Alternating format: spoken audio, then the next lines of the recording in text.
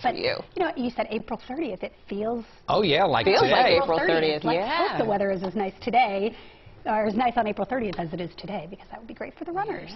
Which may or may not include me. We'll see. We shall see. Run, Kate, run. Yeah, let's talk about what's happening outside today. It is beautiful out there.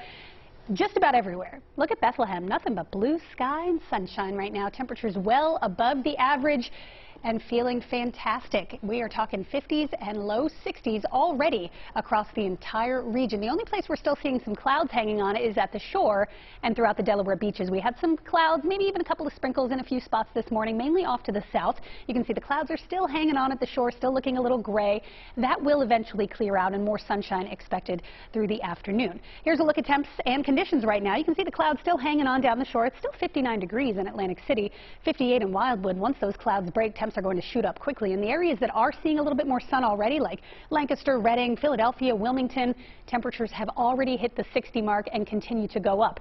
Now, this isn't going to be a record breaker. Our records are in the low 70s today, but look at this stretch of above average weather we've put together yet again. It's been above average since February 5th. We had that little stretch of chilly weather to start the month, but now we have been in the red for over a week and a half, and not a ton of rain here. We had some rain, of course, Sunday. Our next chance comes tomorrow. So for right now, a look at our next weather radar. You can see the clouds just starting to clear out, more sunshine through the afternoon. It is dry through today now that the showers have moved away.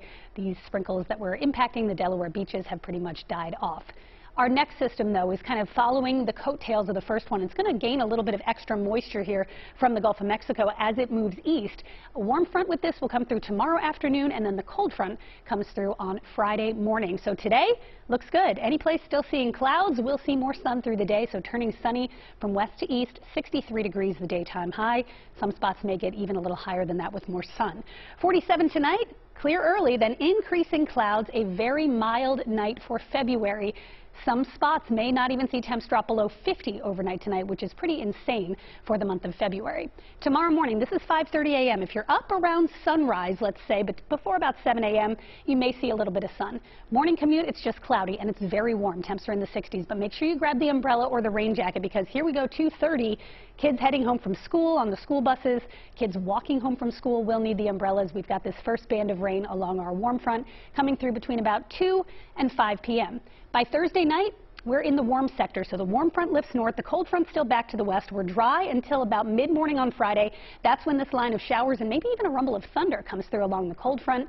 That will clear out by midday Friday, and then it's just a sharp temperature drop in the wake of this. So again, showers late Thursday, a bit more scattered or a break Thursday night, downpours Friday morning, then windy and much colder. In fact, we start Friday around 60 degrees, well above average. By Friday night, we're down to 25, and it will feel like 15. A brief shock to the system, but it's brief because even though Saturday is back to normal or a little bit below, we're right back to the 50s Sunday, and we may make a run for 60 on President's Day Monday yet again. Jim and Janelle, back to you.